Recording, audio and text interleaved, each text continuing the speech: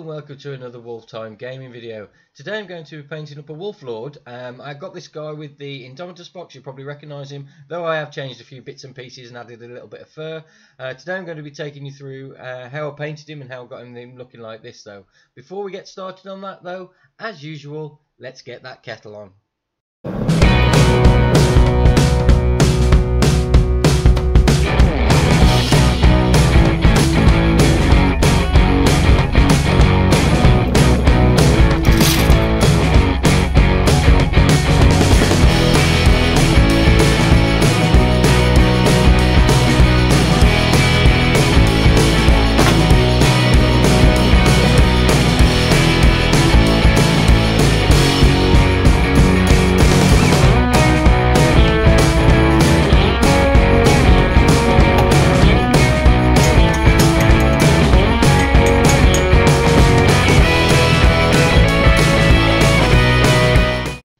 So the first stage in painting the Wolf Lord, as with many of the other miniatures that I've actually painted up, is to base coat them. This time I've not actually gone for one of the contrast paints though, which I've been doing a lot of lately, and I've gone back to using a grey primer. This one, in this instance, it's Mechanicus Standard Grey from Games Workshop. I'm just giving that a spray all over the actual mini and the shield. The base was painted black first with a Chaos Black. Just sprayed that onto the actual base and then brought up the colours using a little bit of Oak Brown from Army Painter for the base, and the actual rocks were just dry brushed with Dawnstone and finally a Celestra Grey just straight over the top of the black base. And that gives you that sort of effect. If you are interested in how I painted the Necron, it is literally just lead belcher dry brush straight over the top of the black. So now we're on to actually using a brush and getting some paint on the actual miniature, other than the base coat of course.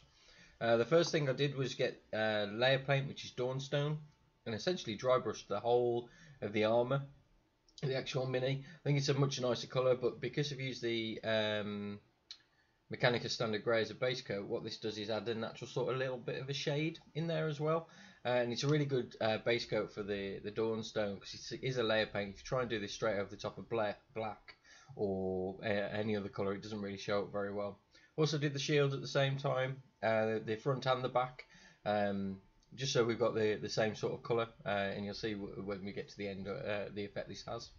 The next colour I used was I got the contrast Black Templar. Essentially did all the black areas, starting with the shield, just around all the chain. In the centre of the shield there's like a wolf skull motif, so I did behind that. But yeah, just took my time and did all the chains to give the chain a really nice base before adding silver on there. So just took my time around this one, and then I moved on to the actual miniature himself. So I did the belt area. He's got a belt that goes around his midriff. That was one area I went on into with the Black Templar. And I also went around the model and picked out a lot of the smaller details around the backpack. You've got some of the vents, so I put the Black Templar into those, and also in the cracks of the armour you've got like the softer areas where the armour would move. I used the Black Templar for that as well. I found it's a really good colour to actually use for any of this sort of stuff, purely because you put a straight black on there like Corvus Black or a Baden Black, you lose a lot of the detail. By using the contrast Black Templar, you actually get those areas of lightness that pop, so you don't actually have to add any shading if you don't want to. At this stage I actually washed the whole mini with Agrax Earthshade, and you might think this is a bit of a strange thing to do, because usually you'd wash the mini after. However, I wanted to get this down straight away so I got the armour actually finished as such, so you've got the effect straight away. It adds the shading in straight away and then allows you to concentrate on all the smaller details around the mini. I could have left it till last, but a lot of the other areas I wasn't actually going to use this shade again with, so like the sword, any of the parchment, the furs, I was using Nuln Oil on those rather than Agrax Earthshade, so I wanted this on the mini straight away, so that area was actually done. I then moved on to the fur areas, and I used contrast wildwood for this one. If you've watched any of my other videos, you know I really like this wildwood paint. I put this on quite a lot of them. It's a really nice brown. It's like a mid brown, maybe a little bit on the darker side rather than the mid sort of areas, but essentially it's really good, and you can use it over the grey paint I've found really easily as well. Obviously you don't get that pop of the raised areas as much as you would get using a white paint or any of the contrast Games Workshop sprays, but it still gives a really good effect, and you still do get those raised areas are a lot lighter, though in this instance I actually dry brushed some of the fur to actually get those areas a little bit lighter as well, which is actually what I'm doing at this point now. Just using a little bit of Xandri dust to dry brush really finely over the top of the fur, just to really make some of those raised areas a little lighter and give it some depth in the fur as well. After the furs, I moved on to the lighter areas, such as the parchment around the actual mini himself, the bits hanging off him, and also the skulls and talismans and things on the shield. I just used the Xandri dust over the top of all of these to give it a really nice sort of base for the bone colour. I think this is a great paint to use. I did actually try and see if the contrast skeleton horde would work in this instance, but it doesn't, because the grey essentially is too dark to actually get that effect. So it's good to just go straight on there with a Xandri dust or something similar. You could leave it as just the base coat of Xandri dust, but I wanted to actually highlight the bone areas, so I actually used a shabty bone, which is a paint I've used quite a lot for all the bone sort of colours, and it works really well. Brings up the colour, makes it really bright, makes it look more like a really clean bone, and it works for the talismans quite nicely as well. The Xandri just gives it a really nice base for this to work, and it really does look quite effective when you actually get it on there. I use it on the skulls around the body as well as on the shield, all the wolf skulls, and also on the sword, just to really highlight these areas and make them look like actual bone. To darken these down, I went back to using Agrax Earthshade, and I just put them straight on the top of the shabty bone and the Xandri dust, and it really does look effective. I didn't do it on like the parchment areas. I didn't use the shabty bone on those. I just left them as a base of Xandri dust with a bit of Agrax Earthshade over the top, and that works quite well, or at least I've found it works quite well with the look that I'm trying to do with this actual mini. So the next stage was the eyes, and this is an area I've always found quite difficult. The first thing to do is get a little bit of Corvus black, any black paint will do, and draw a line essentially from the nose outwards where the eye is. The next stage is then to pick a little bit of white, which is, I've used skull white, and I've done exactly the same thing within the centre of the eye to give another white line, so you've essentially got a black line with a white line in the middle. The next stage to do the actual iris itself is again to get a little bit of Corvus black out and just dot a little bit of iris in the centre of the eye, or any direction the actual model's looking. And I found this works quite well and does look quite effective. Once the eye is done, I could then move on to the skin tone around the head. It's only the head with this model that you actually have to paint a skin tone on. If you struggle with eyes or struggle with skin tone, just put a helmet on there and be done with that. However, he's a space wolf, so I wanted them all to be bareheaded, and I've just used a base coat of Bugman's Glow, which I found is a really good base to use if you're not using any of the contrast paints. You can then go straight over the top of this with Cadian Flesh Tone, sorry. And that really then highlights all the areas. Don't try and cover it completely, because you lose a little bit of the shading that the Bugman's Glow sort of creates. So what you want to do is just cover most of the areas, going up to the edges, and then you sort of get that darker area as well.